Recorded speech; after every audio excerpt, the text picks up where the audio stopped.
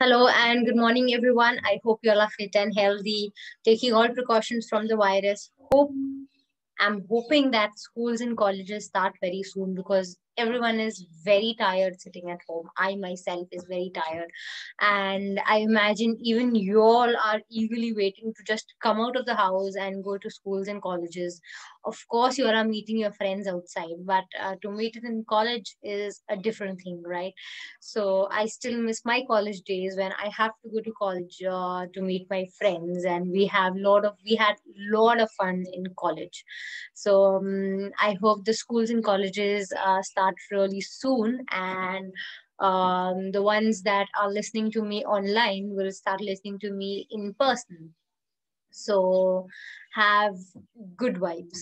Let's start. I am already on the poetry part, and the poetry that I have done is "The World is Too Much with Us."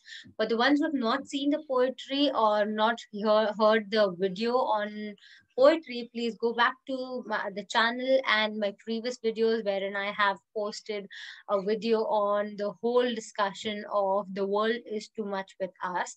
And let's move forward. Today I'll be doing the question answers of "The World is Too Much with Us," wherein we'll discuss all the question answers from the book that I have, that you all are referring, and also some from outside, that is in general, that you all can get in examinations.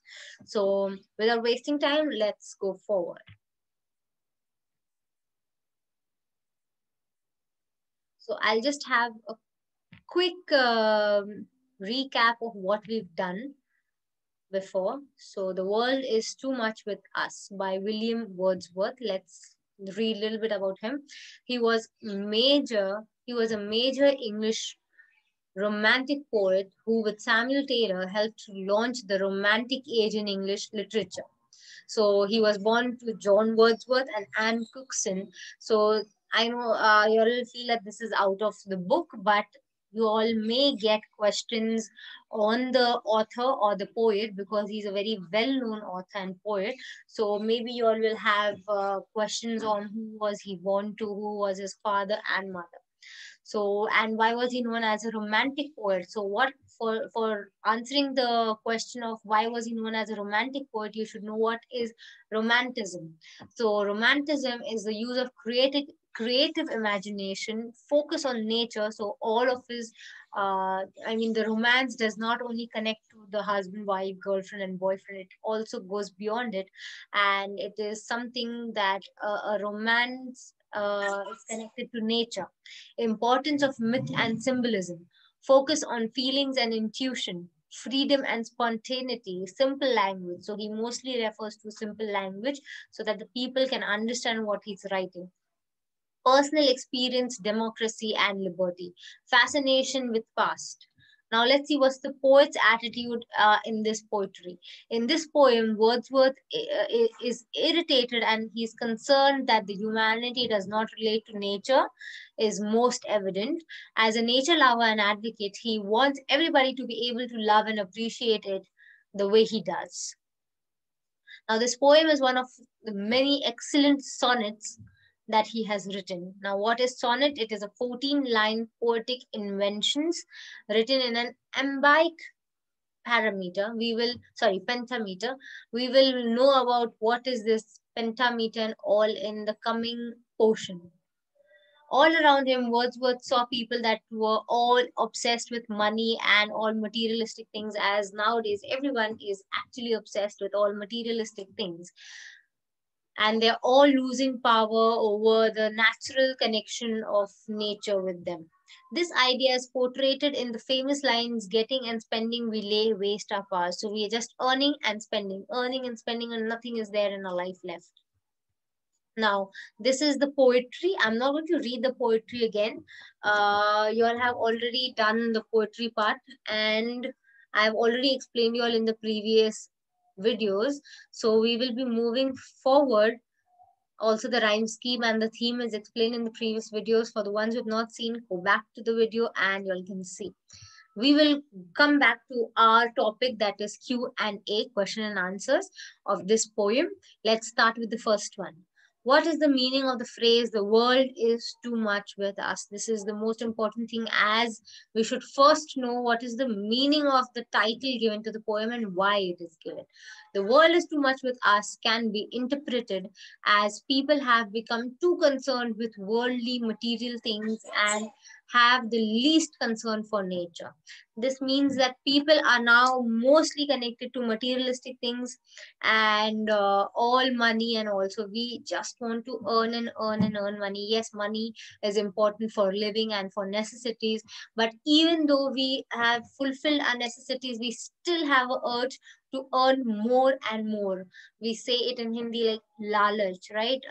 Too much of uh, fascination for money and for all materialistic things. Just I have given an example before that if we have iPhone 10 or whatever, and I mean we've brought that phone really new, brand new, and in few months the other part of the phone, I mean the other version of the phone is released, so we are not happy with what we have. We are running behind the other one, so we are not happy and satisfied with what we have only because we are running behind money and materialistic things, and we have lost the connection with nature. If you've seen kids today, even in this age, I mean, in very young age, they are connected to phones and devices, and they're not going out and playing all those games that maybe we or our parents have played when they were young because of all these materialistic things. So, this is the focus of the poem. Wordsworth was a romantic poet who stressed on the importance of emotions and connection with nature. So, he had more connection with emotions rather than all the materialistic things in the world. So, and that is why he was known as a romantic poet. And not romantic means in a love way for a human being, but love for nature. In fact, romanticism meant a return to nature and an escape from the contamination of modern civilization. So, for Wordsworth, romantic means to have a connection or to come back to nature, to give yourself and to understand. Now, if we are in nature, we will also understand what God actually wants from us. He does not want us only to earn and earn and earn and just waste our powers, as it is said in the poem, but He also wants us to worship all the nature that He has made for us, to worship Him for it, to thank Him that He has given us all the nature. So Wordsworth is just telling us the same thing. Wordsworth was concerned that people were becoming materialistic during his time. Now, I imagine he was long, long, long back. No phones and nothing was there at that time. So, at that time, he feels that people were more connected with materialistic things. I imagine if he was alive right now, what will he feel at this time if he would see us in this generation, that we are connected so much to devices and technology and materialistic things and money, and we've left all the connection with nature. Industrialization was happening, thus causing people to give their hearts away. Now, in that period, industrialization was just at the urge, was just starting, but now it is at its peak. So, this is the time when people, yes, you have to earn, you have to complete your necessities and be happy with what you have. To be happy with what you have, you do not have to run behind all the new versions of technology and all the things that are on in the market. So, be happy and satisfied with what you have. So let's go back to the other question. I will not go back. Let's move forward to the other question. That is, what does man see little in nature according to the poet? So if you all have not read the poem, please go back to the poetry where I have explained. I mean, the previous video that I have explained the poetry. Each line is explained in full detail with the meaning. You will not have any problem in writing your answers once you have seen the video of explanation. So let's move forward and see little in nature. What does he mean by it? According to the poet, man believes that there is little to gain from spending time amidst nature, that spending money and time to fulfill our materialistic demands. I want to read these lines again. The poet says, man believes that there is little to gain from spending time amidst nature. So nowadays, people are feeling, why to waste time?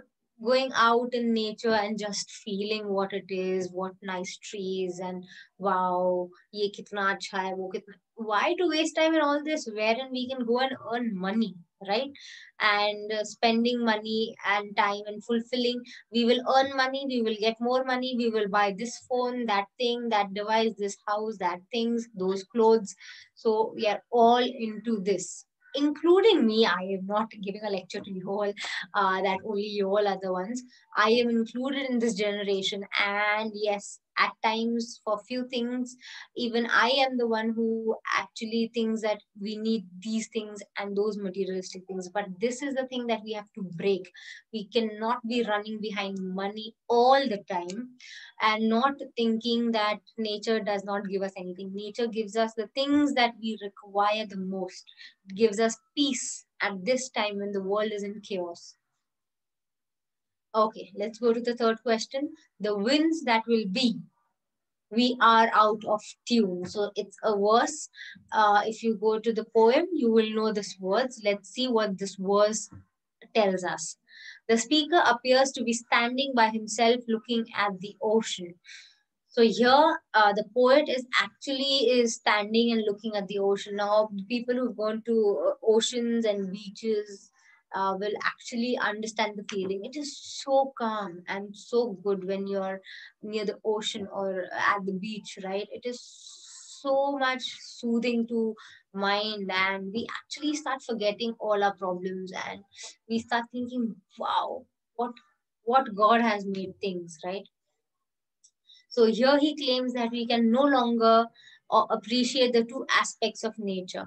So people have to realize that that thing that God has made nature for us and not for anything else. The sea and the winds, because we are so involved in getting and spending. So we have to think at times, what is meditation? We have to sit. If we are working the whole day, just working, working, working, getting money and then spending it, we need little break for ourselves, right? So we have to sit in meditation, not in meditation, just normally, just to pray. If you do not want to pray, just sit and just imagine what God has given us in the form of nature. He has given us wind. uh, Without wind, what would happen? Without air, what would happen, right? Without water, what would happen? So all of these things we really need to understand to have importance in our life. And also later on, we need our kids, our next generation, to understand that. And if we at this generation is not understanding that why we need all these things, in the next generation they will not have all these things, because if we are not worried about it and we are not thinking about it, we are going to just waste it all, waste of nature, and then the next generation will not be even able to look at all this. So it's very important. That is the main motive of this poetry. Making money and buying things, just that. Life is just that. At present, sorry. And then the greed to make more money and to buy more things. Now, once you start earning, at the beginning you start feeling happy, I can take this and that, right? It's really exciting. If you work for yourself, you work for your family, and you see the happiness at the face of your family, your mother, your parents, or your kids, or maybe your sibling, if you gift them something with your salary that you've earned. Yes, I know, I understand that it is so happy, that that feeling is so good when you actually give something to someone from the money that you have earned yourself, and then the happiness on the face. But at the beginning it's good, right? It's very good. But if we stop at that time and we know that this is the necessities that we need to complete, so that much we will earn, this much we will save, and then the other sort of money we can just leave it outside and go and enjoy our life, our nature, right? But if we just earn and spend, life is nothing more than that. At the end, you will die with nothing, only money in your bank and no people around you, because you do not care for things, right? You just want more and more. And then at present, the winds are not blowing, so they seem to him to be gathered in a bundle like sleeping flowers. Since he is standing in a place overlooking the ocean, naturally the images of Proteus and Triton occur to him. So he thinks about all history and all the people who was connected to ocean and all, winds and ocean. So this line and this verse tells all these things. Let's move forward to the fourth question, and it is, the sea that bears her dot dot dot, that means all the poetry verse. We are out of time. What does this verse say? The speaker here tells the reader that everything in nature, including the sea and the winds, is gathered up in a powerful connection with which humanity is out of tune. Now, this means that all the nature is together, united, but humans is out of this because humans do not care about nature. They are just behind money and materialistic things. Humans are not experiencing nature as they should. So in the previous times, maybe our grandparents and great grandparents, they actually enjoyed nature. They hunted, they went for hunting, they played outside games, they played in the mud and dirty, they made themselves dirty, and it was so good naturally. Now what we are playing and finding fun is just play this game and that game and all these. I've heard about PUBG and all. Just to play all these games is fun, but not to go out and play with nature, right? That is not called fun. That's called boring for now. But it is actually the real playtime when you'll go out and enjoy. But nobody cares nowadays. So the sea and the winds are two aspects of nature and stand as representative for everything in the natural world. At present, the winds are not blowing, so they seem to him to be gathered in a bundle and sleeping. So that means he's trying to say that nature is going to be angry at us. Once it is angry, this is the thing that is going to happen. The virus that has taken place now, everyone knows it is a punishment, just like a punishment for us, right? That such a big thing has happened, and we have no powers to overcome it, right? No vaccine. We cannot do anything because of this virus. Everything is blocked because we were the ones who did not care for ourselves and for nature. At present, the winds are blowing, so they seem to him to be gathered in a bundle like sleeping flowers. He says that humanity is out of tune, that humans are just out of nature. They are making their own world of money and materialistic things, which means it is detached. They are detached from nature. So we all are actually detached from nature. Let's go to the other question. Who is pagan? Now, in the poem, the word pagan is used, and why? So we'll be seeing it in this answer. Who is a pagan, and why does Wordsworth mention him or her in the poem? Why does Wordsworth mention pagan in the poem? The poet chooses the word pagan world, because they were close to nature and knew how to respect and cherish nature. Now, the pagans are the one who actually wander from one place to another. They're not actually settled down in one place, in a society, in a building, or in a bungalow, in a flat. They actually wander from one place to another, experiencing all the nature. And that is why he's used pagan in the story. I mean, in the poem. And they were the ones who actually cherish nature because they live in nature. The poet would rather be a pagan who worships an outdated religion. Now, he said that the poet actually wants to be a pagan and he does not want to be amongst us in a good society or in a flat. People will not want to be pagans. And no one wants to be pagans. Why we will just yahan se wahan kyun jaye? When we can settle down at one place with a good house, good family, why will we just move around here and there in forests, right? But the poet wants to explain that even a pagan's life is better than the ones who are living in bungalows, right? At least they are happy with what they have. People living in bungalows are still not happy after earning so much. The poet would rather be a pagan who worships an outdated religion, so that when he gazes out on the ocean, he might feel less saddened. So he wants to be a pagan because one, now he's standing in front of the ocean, he's wondering that we have not experienced all this. So many people are just behind money and they're not experiencing all this nature. So if I would be a pagan, I would be at my fullest. He would see wild mythological gods like Proteus. So he's thinking about all the historical gods, just I said in the previous answer, who can take many shapes, and Triton, who looks like a merman, like it's known as a mermaid and a merman. So these two things, these two names are taken because he's imagining about them. The next one is, what powers is the poet referring to when he says, oh, yes. What powers is the poet referring to when he says, we lay waste our powers? Why is he saying that we are wasting our powers? Wordsworth sees people are obsessed with money and man made objects, materialistic things. In the line, we waste our powers means that these people can no longer identify the natural world. So we are no longer into nature, or we are no longer into a natural world. We are only behind materialistic world. The poet believes that we have given our hearts, the center of ourself, in exchange for money and materialistic wealth. It is really true.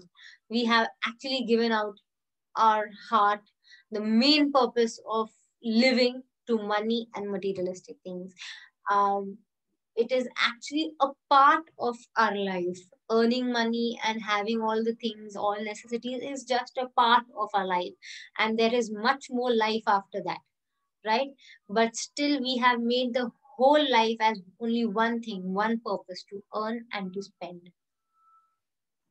According to Wordsworth, with what are we out of tune? According to Wordsworth, with the increasing pursuit of materialistic things, we fail to appreciate nature around us. Very often, we destroy it to fulfill our desires, which leads to disharmony between us and nature, as we are all cutting down trees, forests for our purpose, to build buildings and materialistic things for us. We are just cutting out all nature and we're destroying it. Next thing, what does the phrase late and soon mean? Now, the phrase late and soon means materialism has been a problem in the past and is a problem right now, and it will be a problem in the future if we do not work in harmony with nature. If we do not work according to nature, we are going to face these problems that we are at now, right now, because of the virus facing, or maybe in the future world will face, because we are not respecting nature. Why does the poet choose to be a pagan? Now here is there it was why the word pagan is used. Now why he wants to be a pagan? Now he wants to be a pagan because he wants to worship nature rather than worshipping the materialistic things. Believes that doing so he might feel less saddened when he looks at the ocean.